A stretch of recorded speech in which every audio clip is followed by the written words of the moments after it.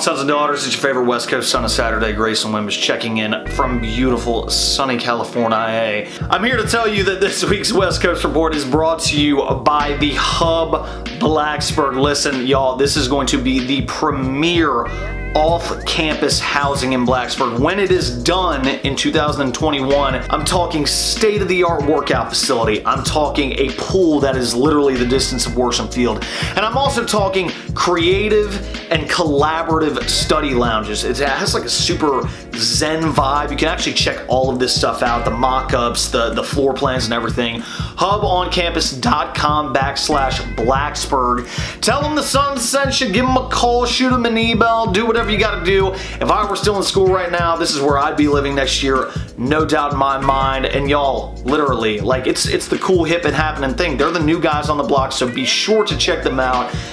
We could not be more fired up to be partnering with the Hub in Blacksburg. With that being said, please enjoy this week's West Coast Report.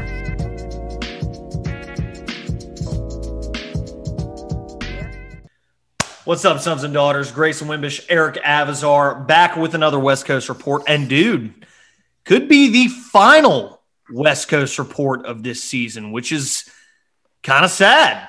Eric, how you doing this week, man? How's work? How are things? You good? Work is good. This is my first time using my headset on a preview show with you. You know, you have the nice, beautiful, sleek headset. I have the one that I use for my Zoom calls at work. You know, I work in customer support for a market research company, but right now I feel like I'm at Verizon customer service. How can I disappoint you today? I love it, man. The sound is much better, I hope. I apologize to all the viewers last week who had to listen to my awful sound. Hopefully this will be much nicer, crisper, and clearer for everybody. 100%. And, you know, I got the headphones in right now and I can already attest. I mean, it sounds so much better. You kind of sound like an airline pilot right now. You sound like we'll be experiencing some mild turbulence, and who knows, maybe that will transfer over into this weekend. Might encounter some mild turbulence. We got a big one this week, Eric. The most important game of the year, facing the Virginia Cavaliers, the Wahoos of Charlottesville. Big rivalry matchup. The Cavaliers coming to Lane Stadium Saturday evening, 8 p.m. Another primetime matchup. They are 5-4. We are 4-6 now after our loss to the Clemson Tigers last Saturday. And to be fair, that one did not turn out as bad as you or I thought it was going to. You know, I said 62-14. You said that they were going to score at least 60 points, and that didn't happen. So I guess, you know, all things considered, that was good, I guess. But, you know, let's go ahead and jump right into it, Eric. Keys to the game on offense against the Wahoos. Bronco Mendenhall's team is without its star defensive player, Charles Snowden. He actually broke his right ankle and is out for the season. Charles is an incredible football player. I think, in my calm, objective opinion, is the most talented player on Virginia's defense. So that's huge for us. So what are the keys offensively for you? Well, the one bright spot in an otherwise dark season for Virginia Tech football, without question, has been Khalil Herbert. I called it last week. Khalil Herbert was going to score the first touchdown of the game for us. I didn't realize that it would be the only touchdown of the game for the Hokies, but that did happen indeed. And correct me if I'm wrong, I believe he is the only 1,000-yard rusher of the Justin Fuente era. So Herbert has been an outstanding performer for the Hokies at running back. And, you know, the Virginia Tech football program that we grew up watching was predicated on a strong run game. So if the Hokies can dominate the line of scrimmage early on, get Herbert going, even get Raheem Blackshear going, I think that'll go a long way. But of course, you know, they're going to have to figure it out from a passing standpoint too. Who knows who's going to start at quarterback for the Hokies on Saturday. But one thing we do know is that Khalil Herbert needs to carry the ball early and often. I agree. That will be paramount. You know, like I said, without Charles Snowden, that's huge. And you know, Charles Snowden is right over the middle there. And that is huge for opening up holes, trying to expose their defensive secondary. Khalil Herbert has done that to plenty of defenses this season. You know, I don't know if Hendon Hooker is going to start on Saturday. I don't know if Braxton Burmeister is going to start on Saturday. I don't know if it's going to be Knox Kadum. I have no idea. But whoever it is had better be ready to go from the jump. Because, Eric, last year you and I did not watch the UVA game together. You were home for Thanksgiving. I was still in LA. That was one of the worst days of my entire life. We have to execute offensively on Saturday for us to even stand a chance of winning this game. UVA has a high-powered offense. Brennan Armstrong, very talented quarterback. We got to go toe-to-toe there. Whoever is under center, that's the most important thing. They got to show up and be ready to play. And the guys on the field, guys like Khalil Herbert, guys like James Mitchell, guys like Trey Turner, hopefully if he's healthy and he's playing, they have to rally around whoever is under center on Saturday. So that's the key. Defensively, what do you got? Brennan Armstrong for the Wahoos is a talented quarterback, 6'2", 215 pounds. What do we have to do to slow him down? Well, you know what I found interesting, Grayson, about Brennan Armstrong is not only has he thrown for quite a few yards this season, over 1,800, he's also the team's leading rusher. And oddly enough, UVA's leading receiver from a yardage standpoint is their starting running back, Billy Kemp. So that tells me that the Hokies should be blitzing. They should be playing extremely aggressive, and they should force UVA to beat Virginia Tech with their wide receivers because their wide receivers are just not that productive.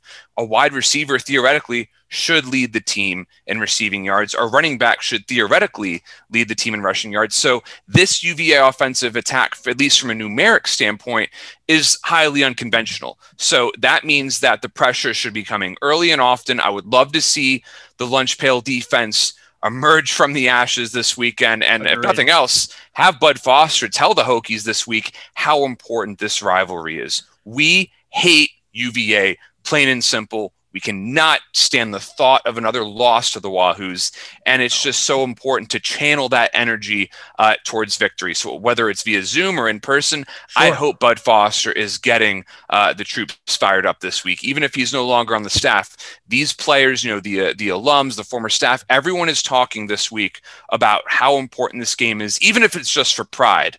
The defense is the cornerstone of Hokie Stone, the Hokie Stone mentality, I guess you could say, sure. And just the lunch pail defense and the aggressive mentality that will have to come out in Lane Stadium on Saturday.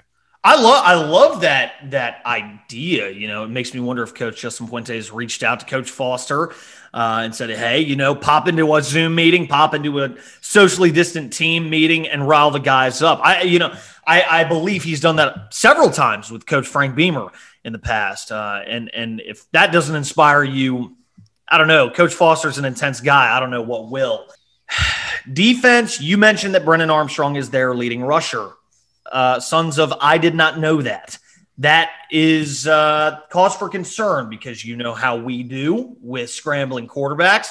You say we have to blitz. I say we have to blitz, but someone's got to stay at home. Someone has to spy. Someone has to clog the middle and wait for Brennan Armstrong to run because it's going to happen. You saw Bryce Perkins single-handedly dismantled our entire defense last season by himself. You can't, good luck telling me otherwise. He won them the football game last year. It was him on his legs. That cannot happen this year. The game is at home right now because of COVID. That doesn't mean anything. This is where my head's at, Eric.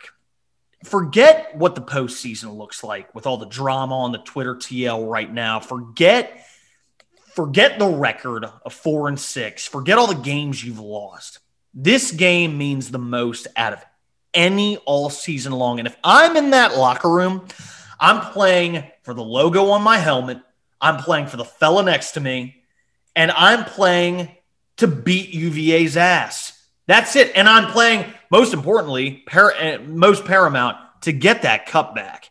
That hardware belongs in our trophy cases. We are the ones who are supposed to show that off to recruits when they come to Blacksburg.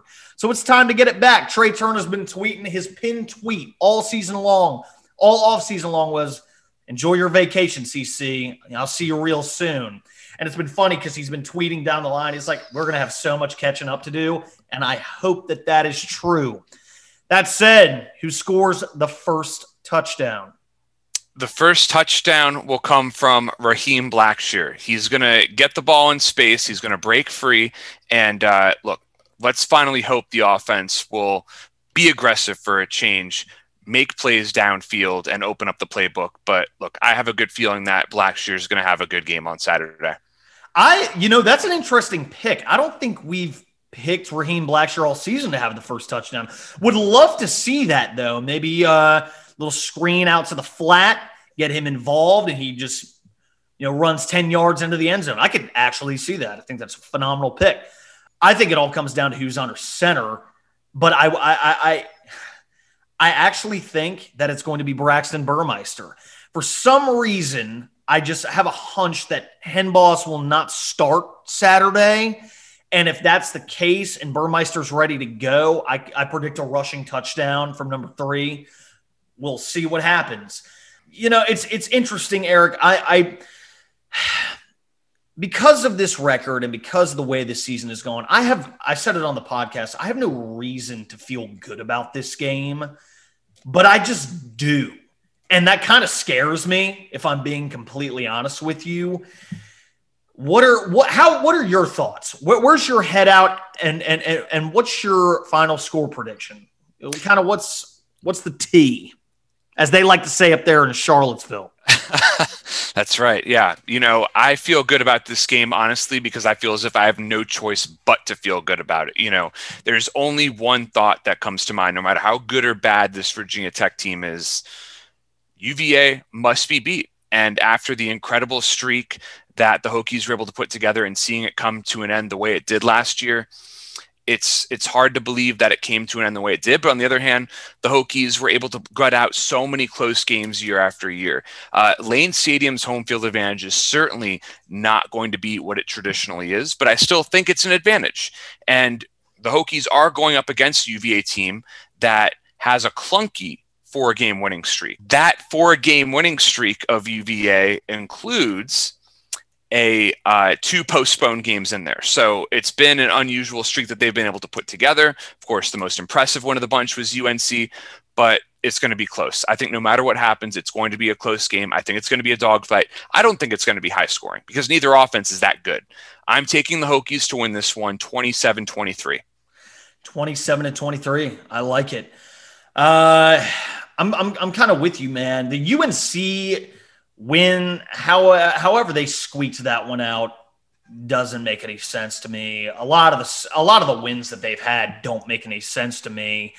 But I think that they're a decent football team. They're not the football team that they were last year, and that's because number 3 isn't under center anymore. But they're about on our level. I think we can look them directly in the eye. No one is taller or bigger or has an extreme upper hand in this one. It's very evenly balanced. I think this one is anyone's game. It really just comes down to how emotional do we play on Saturday? Do we care? Do we come out like we care? Because last year it kind of seemed really like we didn't.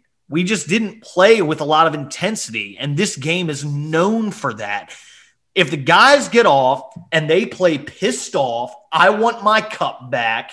You're our little brother, and you always will be. I think we win the football game. I don't know. I'm concerned. This game always makes me nervous, but I'm going to go 24-17 Virginia Tech. I'm with you. Also think it's a low-scoring game. It'll be a battle of the defenses and a battle of mistakes. I think both teams probably have a couple of turnovers each. We'll see what happens. It's a night game. It'll be cold again, so someone get Hendon Hooker a blanket, please. I know he was cold. That doesn't do it for me.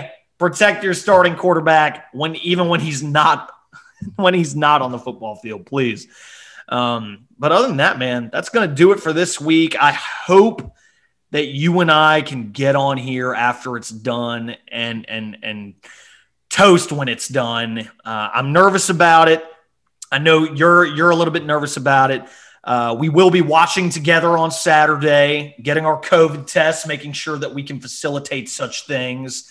So I am excited, but that's all, sons and daughters. Go Hokies. It's rivalry week. Get excited. Take care and peace.